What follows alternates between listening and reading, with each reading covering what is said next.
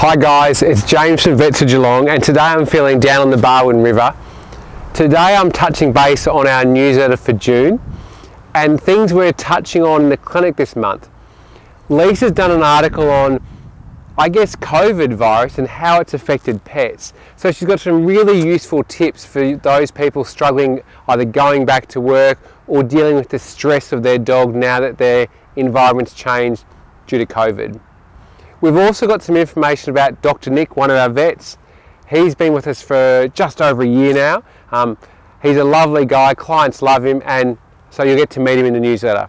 Also, we've also got Bridget, our receptionist. She's been with us for several years now. Most you know Bridget when you come into the clinic, and so we've got some, I guess, getting to know Bridget a bit better as well.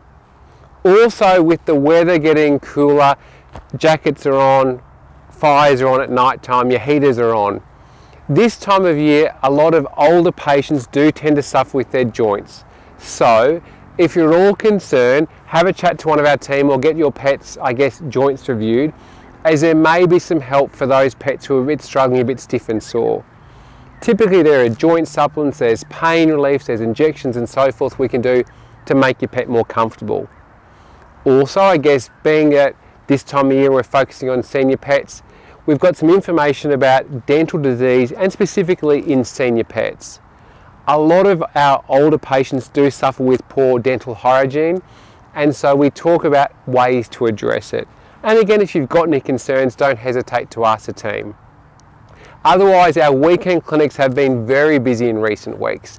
And for any of the clients that have been in on our Saturday and Sunday shifts, you'll probably notice we deal with all the emergencies from all our patients in Geelong.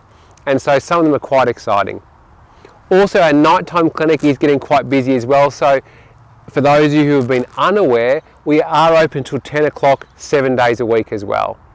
But otherwise, guys, I hope you enjoyed June. For those with kids, it's not long to the school holidays now. And otherwise, we'll see you next month. Take care, guys. Bye.